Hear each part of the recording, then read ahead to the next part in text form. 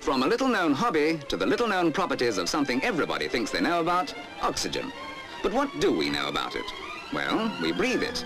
Or to be precise, oxygen is the constituent of the atmosphere which supports life, the other constituent being nitrogen. However, to show you some of the amazing things we don't know, we visit a research laboratory at Morden, where chemist Dr. Din carries out a few tests with liquid oxygen.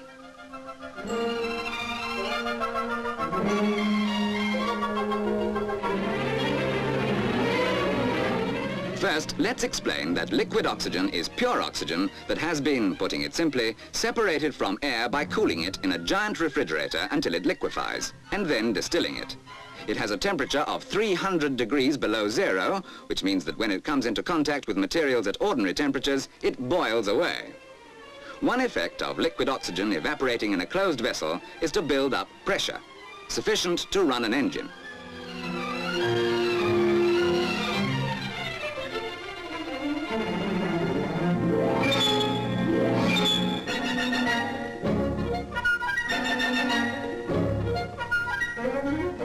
You may have noticed that because of its fantastically low temperature, the liquid oxygen has to be kept in a vacuum flask.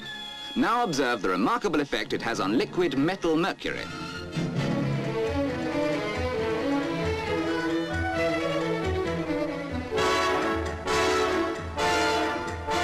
After the boiling process, which gives off a dense fog consisting of cold gas and water vapor, the mercury can be seen again, frozen solid. And we mean solid.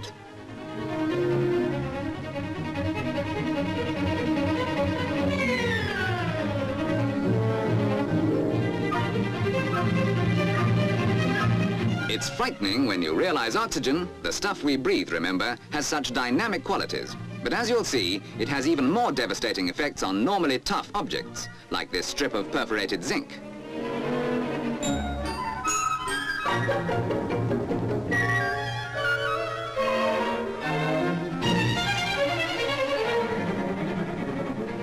It seems difficult to reconcile these destructive properties with its invaluable use to pilots, for example, at high altitudes. This, by the way, is what happens to an ordinary piece of rubber tubing.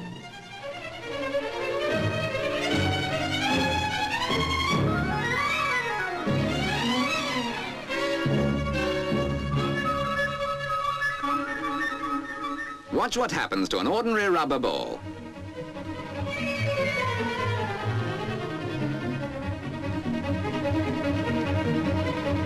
Remarkable, isn't it? As we said before, few people realize the power of pure oxygen. Although, of course, in the experienced hands of researchers like Dr. Din, it's quite safe.